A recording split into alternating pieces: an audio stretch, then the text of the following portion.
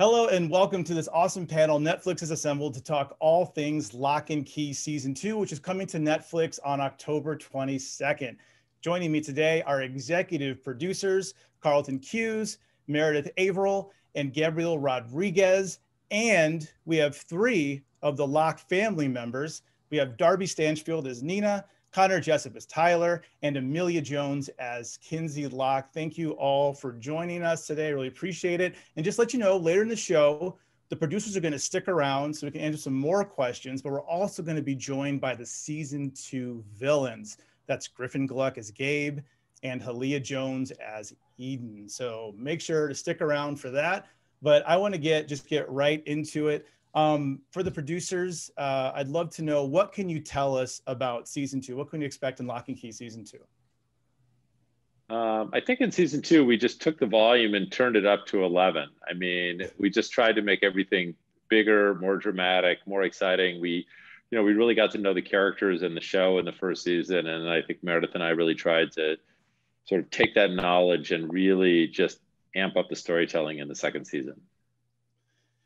There were some wonderful set pieces in season 1. I mean, the one that comes to mind, of course, in my head is the scene with the shadows in the finale. Just awesome.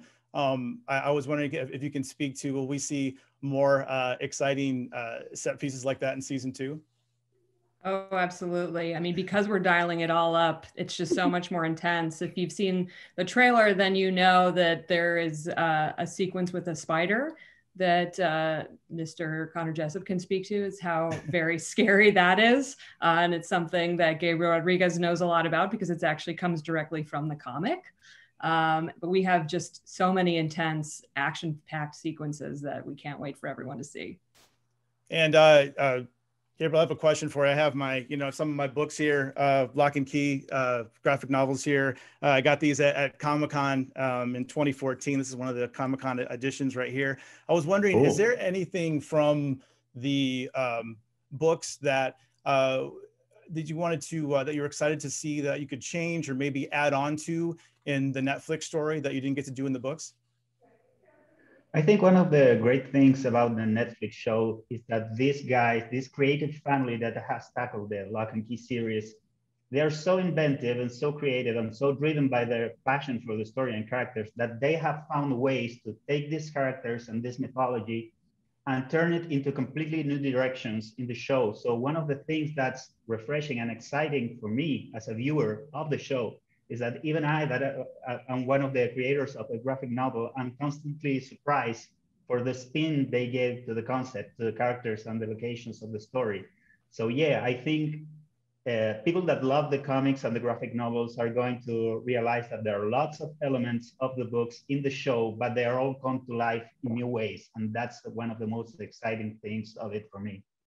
Really cool. And I want to move to the Locke family. Connor, Emilia, and Darby. I'm just curious to learn more about what the Locke family dynamic is like in season 2. It seemed like at the end of season 1, after those just crazy events in the finale, you guys were closer than ever. Seems like this was going to be, even though there's a lot of crazy things that I'm guessing are going to happen in season 2, it seemed like your family unit was really strong. And Darby, as the matriarch, I'd love to start with you. It changes again in season 2, the dynamic of the Locke family. Something that I can speak to that the whole family experiences, especially myself and Kinsey and Tyler, Connor and Emilia, are love and loss, like experiencing it again after Rendell's death. There is more, there's more of a theme of that they each go through personally. And some of that they experience together, and some of it is very isolating. And that was really interesting to shoot during a pandemic when we were all very isolated. These moments of isolation that come up for all of us, whether it's one of the Locke kids and they're in their own trouble and they can't talk about it because that's the way they deal with it, or Nina because she can't see the magic. There's different sort of forms of isolation. So it's a rocky, crazy time for the family. And to speak of what Carlton said, it's dialed up to 11. So on top of the family drama, there's just, it's like it's like Marvel. There's just like action and special effects that are beyond. It's just really stunning. And Connor and Emilia, can you speak to your characters in season 2? I mean, I think a lot happens over the course of season 2. Yeah, at the beginning, I think we're all having fun with the keys, which is quite nice. I think we all, at the beginning, when we started shooting season 2, it was for the first couple episodes, there was this feeling of like, what's going on? Like, is something different? Is something, what's different than last year? And we realized that it was because we all liked each other in the show. Like, everyone's getting along. Yeah. Tyler and Kinsey aren't fighting. We have scenes where we're enjoying each other's company. We're enjoying the keys too. Like you said, like you find the lock at the end of season 1, the Locks feel like they've won and they've worked through some of the emotional baggage that they were carrying, each in their own ways. So you find them at the beginning of season 2 doing pretty well, individually and with each other, which was new for us and fun. Yeah, it was really fun to play. It changes. Yeah, I mean, over the course of the show, the Locks are also kind of figuring out what it means to be the new keepers of the keys. Yeah. We'll go back to the producers, Carlton or Meredith or Gabe, if you can speak to some of the new keys that we're going to see. I mean, obviously the keys are awesome. Again, going back to my time at Comic-Con, I remember going to the IDW booth and they had keys you could buy, replicas, of course, but I remember I bought a few of them just because I just love looking at them. And I was wondering if are there any keys you can hint at or tell us what we're going to see in season 2? Yeah, this season we have, if you've seen the trailer, you've seen that the Small World key is a part of this new season. You see a brand new key that Gabe has created, Gabe the character, not Gabriel Rodríguez, who's here with us. And we're not going to spoil what that key is, but if you've seen it, you can probably imagine that it looks like it's not a key that does good things. But it was fun coming up with brand new keys, but also introducing keys from the comic. And Gabriel actually designed one of the new keys that we're not going to spoil here, but that you'll see in the season. I was wondering, Connor, I wanted to jump back to you. I'm not sure how much you can say, of course, without giving away too many spoilers, but in the comic books, there's this thing called the rifle rule, which is like a little worried as you get older, you're worried about losing your ability to remember magic, and that whole thing. So I was wondering, is that a threat in season 2? Does that come up at all? I'm just curious. I know that you're getting older. You're approaching the 18. You're getting ready to graduate high school. Yeah, it's shocking, right? I know. It's hard to believe.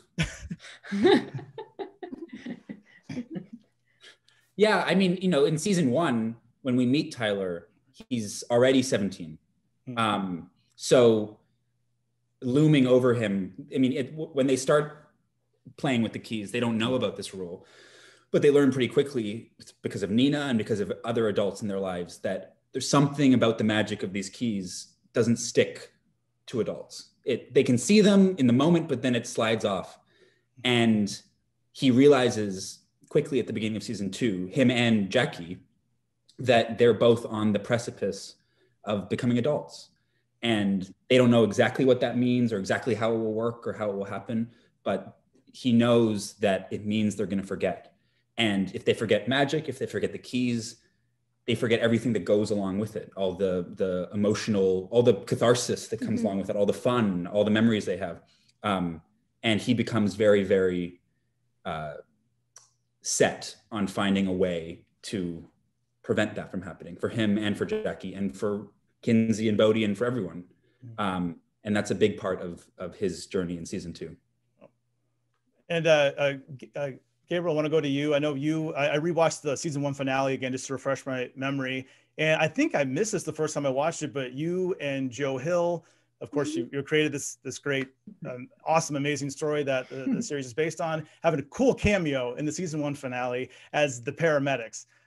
Should fans be looking out for you in season 2? If you can reveal that, should we keep our eyes open? Well, I can't reveal anything about it right now because I know Carlton is working on a series spin-off of Lock and Key. It's going to be amazing. We don't want to announce it yet because the 2 hottest EMTs of Madison, Massachusetts have become this is the launch of the Emmy campaign.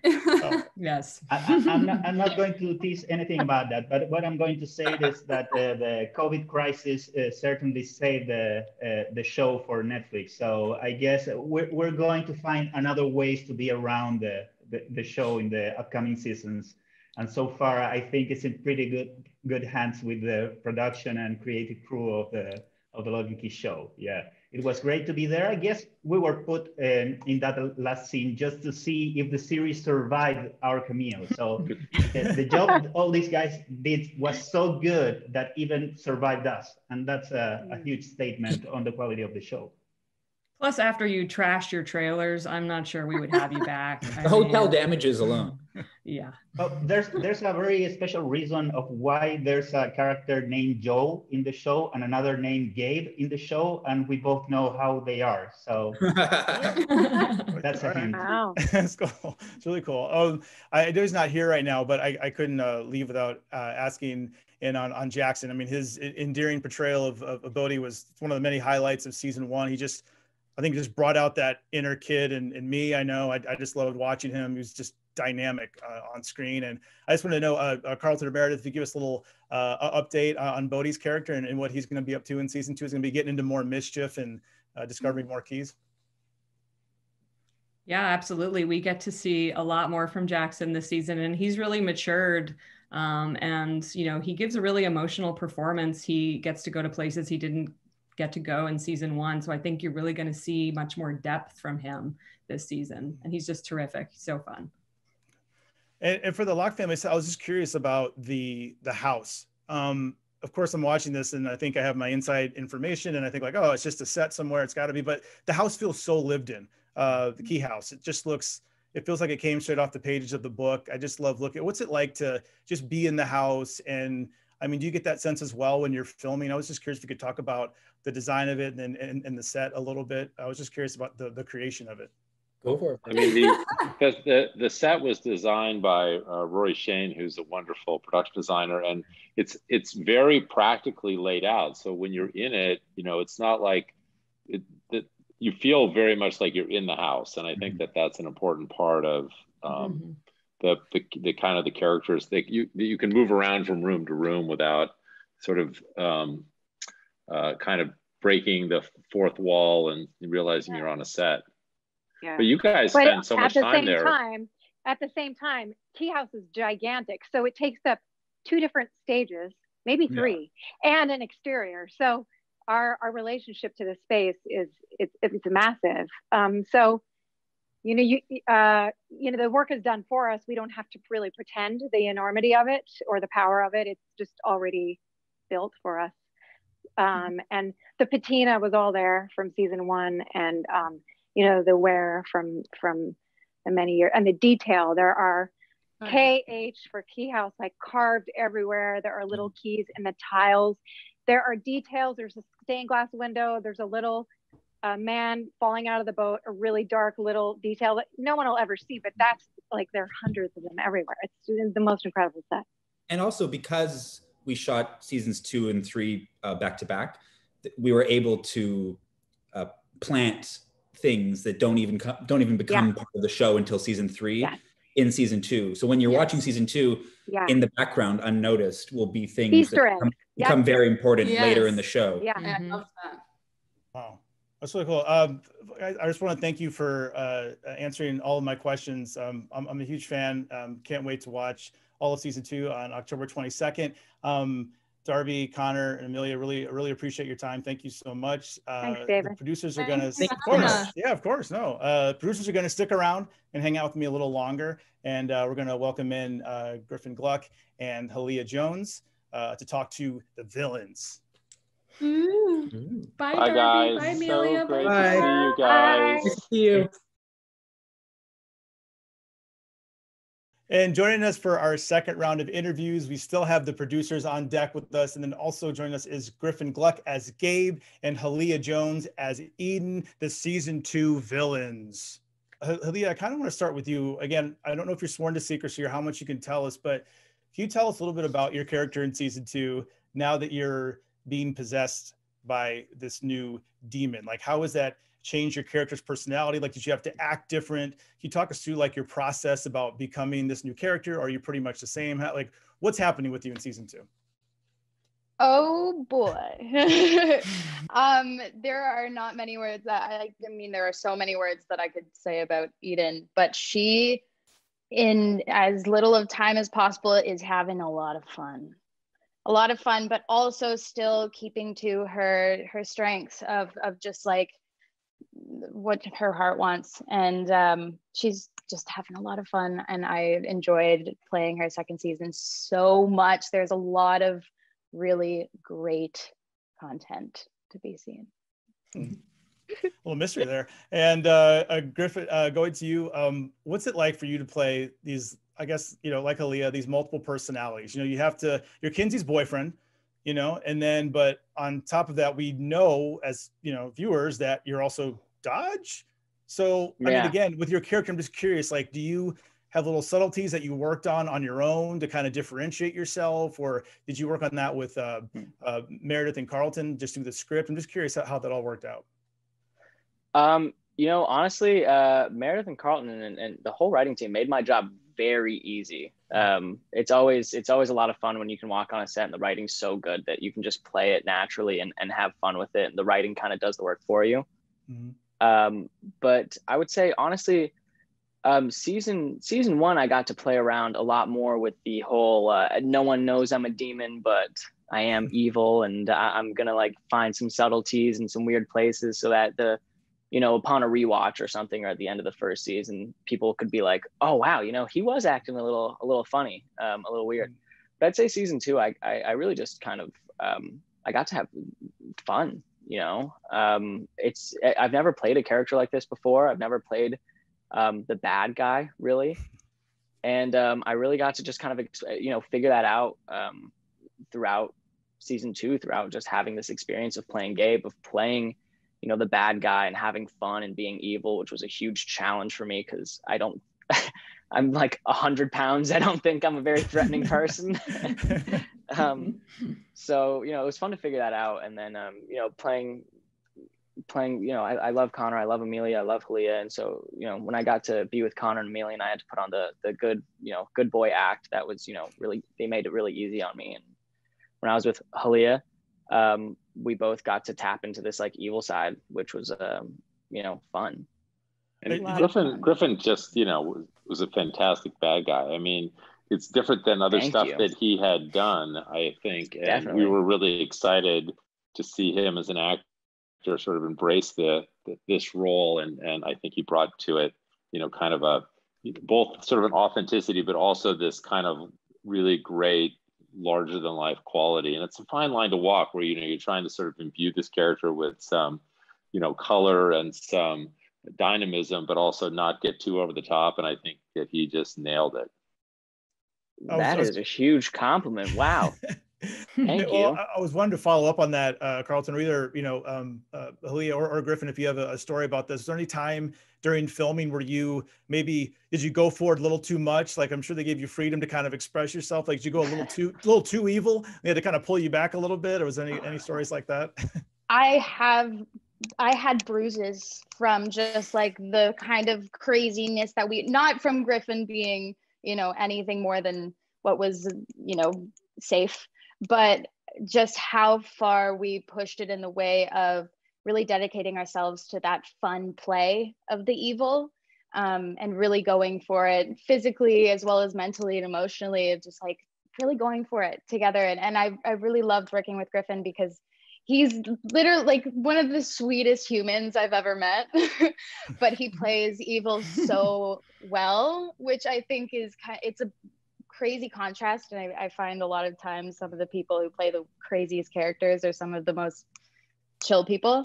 But yeah, we really went intense on a few scenes, and anyone who watches season 2 will know exactly the ones. I have pictures to show, like some fun bruises that I have good memories attached to. They're gone now, but back then.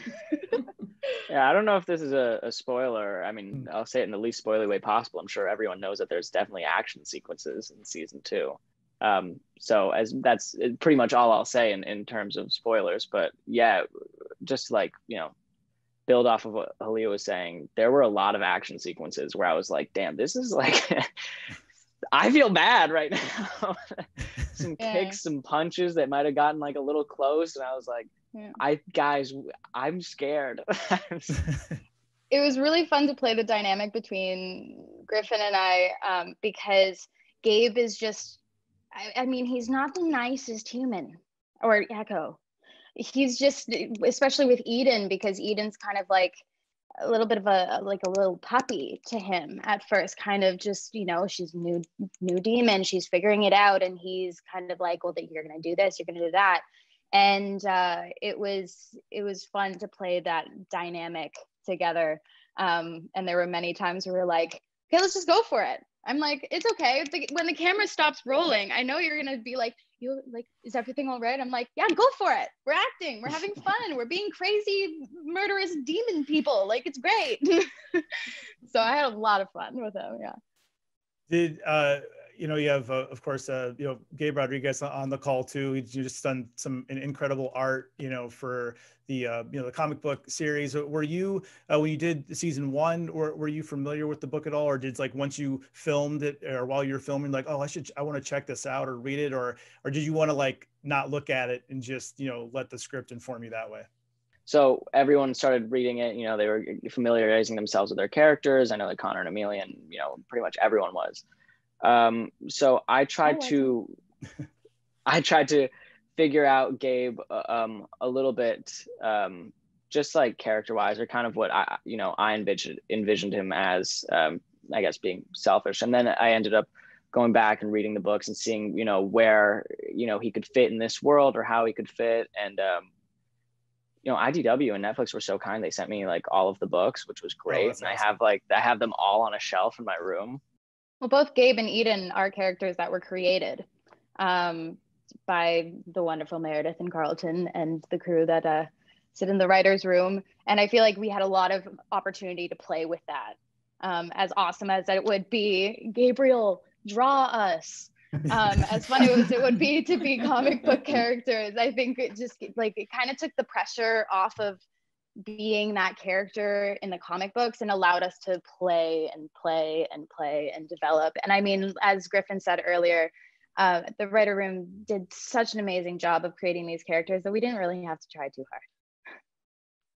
And as a creator of the comic, I would add that looking at the entire creative process of the show from outside, every time I've been there, and then watching the show itself and knowing all these people involved in the project, I think one of the strengths of the show is that you can actually feel in the screen how comfortable everyone from the production, filming crew, acting crew, and the writers, they do feel like they are enjoying this and everything feels natural from them. So in a way, everyone feels comfortable in this world and they are enjoying their part in them and they interact in a way that feels natural. And I think that's one of the greatest achievements creatively speaking about the show, because having said that, they changed a lot of things from the comic book itself. And our League of Villains right here is one of the best examples of this. In the comic, we have a single bad guy that was a very focused character. All the evil was concentrated around him. And here we're exploring it through new characters that nevertheless feel like a natural part of this world. So I think that's fascinating, because it's one of the ways in which you not only engage everyone making the show and the audience of the show, but also you can capture the curiosity of the watchers that are also familiar with the Locke and Key mythology from the books, and to be equally surprised and fascinating for them. I think it's really incredible. If you don't mind following up, Carlton or Meredith, I was just curious, like, could you mind talking a little bit about those changes in the story and creating these new characters for the story? Because I agree with Gabe. I think it's with Gabriel, I think it's fascinating that I have these graphic novels sitting here, this collection that I get to read, but then when I watch this, I not only get that's part of that story as well, but also kind of a different story in a way, which I think is really cool. So I was just curious, how do you guys work that out in the scripts? Sure. Yeah. I mean, in the comic, there's actually a different character named Zach Wells that is has sort of the teenager that's kind of found his way in Kinsey's friend group that you don't realize is actually someone else. So we wanted to kind of take that idea and create a brand new character so that people from even the comic book readers would be surprised by that, you know, cliffhanger reveal at the end that actually Dodge all along was Gabe. And then we're just big fans of shows where the villain, you have sort of a different villain every season. I think that sometimes it can get kind of tired if you're watching a show and season after season after season, that villain doesn't change. And so we love the idea of in season 2, you know, really kind of turning, even though Dodge is still very much, you know, still around, now Dodge is Gabe, and Gabe has his or her own sort of personality and own mission and own dimension, and then adding Eden to that just to have them be their own sort of like delicious evil dynamic duo, and being able to also follow along with them throughout the season, for the audience to have this like dramatic irony of the audience knows that Gabe is Dodge, and every scene that he's in with Kinsey, you're just like, no. For the audience's enjoyment of that for a portion of the season, I'm not going to say for how long, is super fun. And their dynamic together, I mean, they've talked a lot about how intense and scary and violent it can get, but it's also quite funny. They have great comedy chops, and there is something very funny about the fact that Eden is a brand new demon who's just like soaking up every part of what Gabriel and Joe call meat world, and enjoying it and eating all the things and like loving all of it. And she's reckless. She like has no rules, where Dodge, Gabe, has rules. So it's the fun dynamic between the two of them. The Dodge is just over her. Because she is not obedient. She is not listening to anything that he's saying. So in addition to it being really intense and scary and between them, there's also moments where we get some levity out of it, which are some of our favorite scenes. And I was wondering, before I let all you go, I'd love to know, again, Carlton or Meredith, just are we going to learn a little bit more about the supernatural history surrounding Key House? I've just always been fascinated by everything about Key House, and just the, like, why is it the way it is? What's up with the big door down there with all the blue light and the demons shooting out, like, you know, like what's going on there? Are we going to learn a little more about that in season 2? Yeah, we learned a lot more about the mythology in season 2. And, you know, Gabriel and Joe invented this incredible world, and the mythology is so rich. And we just felt like we'd be doing a disservice to the story if we didn't lay some of that out, and also the history of how far back it goes. And so they have a much deeper mythology even in the comic books, but we did get to some of that, and then we sort of fit that into the story that we're telling, because the show is not the same as the comic book exactly. But we are very beholden to Joe and Gabe for incredible history and legacy of mythology that we really drew on to tell our story. And last question, I got to go to Gabriel. I'm just curious. I've seen on social media that you and Joe have a new Lock and Key series that's ongoing called Hell and Gone. That's set in the Sandman universe, which is another show coming to a Netflix soon. Gabe, would that be a good place for people to start, or should they go to the very beginning with book 1? Well, the thing is that the story that we're doing in Hell and Gone with Joe Hill is a story set in the past of the Locke family. It's with Chamberlain Locke and his family. It's a little arc that we sort of developed in parallel with the main Lock and Key story and mythology. And we started the first short story back in 2010. And we just finished with Hell and Gone. It's going to be the 7th volume of the collection, but it's with an entire new cast, a new set of characters, but in the same Key House and same mythology. So in a way, it's a friendlier place to come into the concepts of Lock and Key for new readers, I guess. And for us, it was a very exciting and very personally important project, because the Sandman comics back from the 90s was one of the main reasons why we felt love in comics storytelling. Both Joe and myself, we were huge fans of the original comic books from Vertigo Comics back then. So having had the chance to do a story of Lock and Key set in the Sandman universe that allow us in a way to pay our respect to all the creators and the stories that inspired us to do what we do, and to be able to tell a very important point in the story of the Locke family in this story was amazing. So I would say it's especially a great point to dive into what the Lock and Key mythology can be, because it basically exploits everything that we have developed in the last, I don't know, 15 years, developing this story and these characters and this universe.